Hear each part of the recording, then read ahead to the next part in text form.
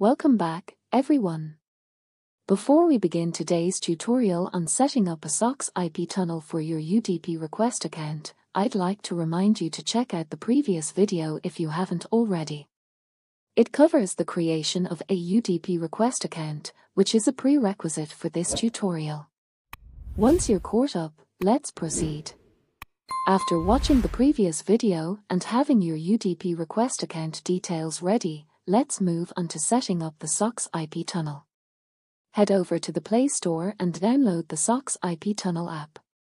This powerful tool enables us to establish a secure connection for our UDP requests. Launch the SOCKS IP tunnel app on your device. You'll find an intuitive interface with a Settings or Gear button. Click on it to access the configuration settings. In the Settings menu, look for the option to configure the tunnel mode. Choose UDP request from there.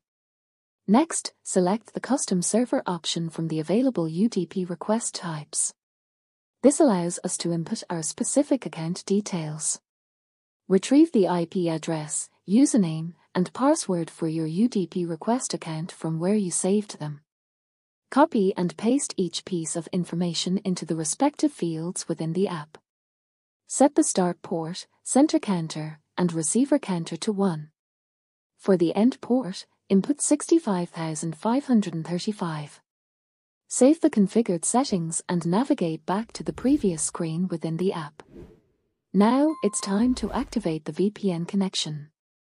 Locate the Start button in the app and click on it. This will initiate the SOCKS IP tunnel for your UDP requests. Congratulations, you're now ready to enjoy the benefits of your UDP request account with the SOCKS IP tunnel.